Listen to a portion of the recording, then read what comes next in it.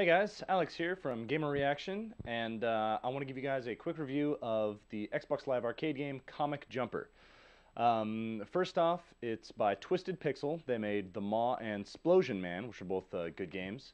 The game is 1,200 Microsoft points, and it's available now. So I just played and beat it. It took me about 6 hours, and it was good. It was not bad. It was a decent game.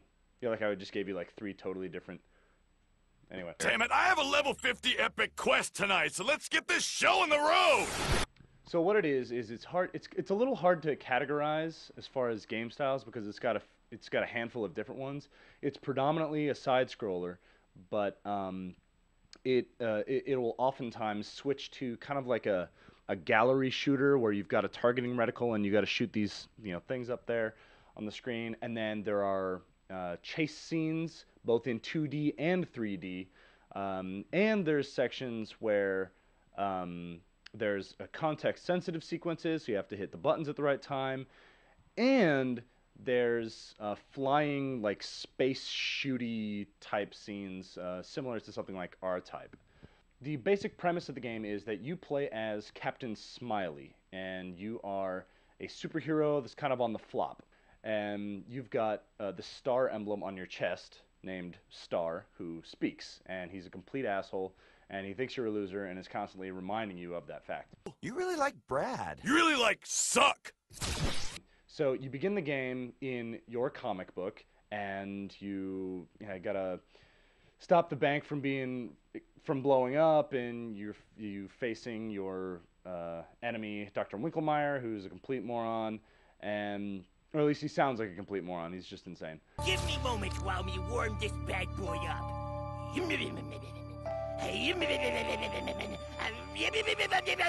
yeah, it's working now. Oh Christ, this guy's an even bigger turd than you are. Just put a bullet in his face. Well, if it isn't our evil arch nemesis, Brad. Wait, what? Brad's here? What's up, dill holes? Brad's a big muscly douchebag, and you beat him, but the end of the comic is so like lackluster and pathetic that your comic gets canceled, and you then have to, in order to regain your own comic book, you have to earn money by making guest appearances in other comic books. The genre changes from comic to comic. The first one is Nanoc the Obliviator, which is a fantasy-based. It's a very obvious, homage to Conan, and so your appearance will change to reflect that. You go in there and you've got like a helmet with horns and these like tiger shoulder pads and a broadsword and stuff. And the art style changes as well. It's very brown and whatever. And then the second one is the Improbable Paper Pals, which is a Silver Age comic book from the 60s. So you go back and the art style again is different to reflect that. You've got this like space suit, this very futuristic, or what the 60s vision of the future was. A lot of the jokes in it, in that, that genre are, based around the conservative nature of the 60s. Great, a museum. I hate these places. You are in violation of the COC's general standards regarding coarse or vulgar language. A fine will be deducted from your pay.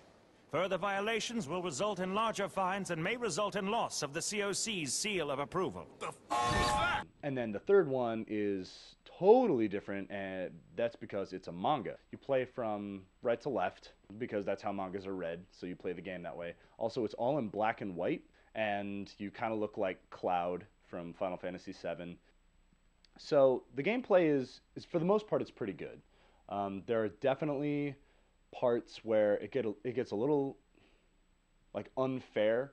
Like when you first go into Nanoc, the fantasy one, it's kind of difficult to see your enemies sometimes because they're brownish colored and the background is brownish colored, and so it's kind of hard.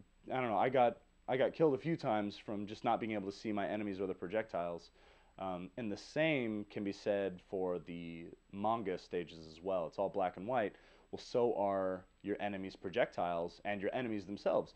So while the art style is cool, it's kind of obnoxious at times. Overall, the difficulty wasn't so bad. And when you do die, there's a nice nod to Mega Man. When you die, you explode in these power balls, and Captain Smiley admonishes you for being a loser. Like, he'll say, "Oh, you're a loser, loser, loser," or "I hope your friends weren't watching," or whatever. That's actually one of the great things. Actually, probably the best thing about the game is not the gameplay or the story or anything like that. It's actually the dialogue. Hey, what the? Awesome! I hate to say it, but you almost look cool. Oh, check out these boots! What? Where? Oh, God, let me see! No, I said boots. Outlander, there you are. Now those are some boots! But the dialogue is great. There's a lot of fourth wall breaking in that Twisted Pixel is in the game. Like, the developers are actually in the game. Oh, hey, you're doing a great job, by the way, and thank you so much for all this. Very, very much appreciated. Seriously. Not a problem, Captain. I can't believe you people hired this guy! What, was Mollusk Man too expensive? And it's pretty cool. I like that. I've never seen a company so shamelessly plug themselves in their product as Twisted Pixel did in this game, and I don't see that as a negative. I think it's hilarious. There's, in a lot of games, there's a power-up that'll, eliminate all the enemies on the screen. Well, the same can be said of this one. It's a help me, and what happens is you push Y when you've got one in your inventory, I guess, and all these. It's very like Monty Python-esque, where all these real hands and arms and feet and stuff will come into the screen and like punch the screen and punch your enemies, and then one of the developers with a big grizzly beard, his head will pop up, he'll turn to the camera and smile, and then like everybody dies. A lot of the jokes are, pretty obvious and juvenile. I mean, the idea behind the game is, I think the idea is great. It falls a little short of, maybe its potential, but I think by and large, it's a decent game. I enjoyed my time with it. Would I recommend it to others? Yes, if you've got the points, or you are really intrigued by the by the dialogue or the gameplay or something, or it looks like something that's really up your alley, just get it. Don't listen to me or other people. I've read a couple reviews of the game right now where people just didn't appreciate it for what it was, I think. And I think that's going to be the case for a lot of people, is they're going to say, oh, well, it could have done this or it could have done that. Well, it didn't. It did what it did. So, just try and appreciate it for what it did do. Yeah. So, with that in mind, make your own decision. Thanks for watching. I'm Alex from Gamer Reaction, and we'll see you guys next time.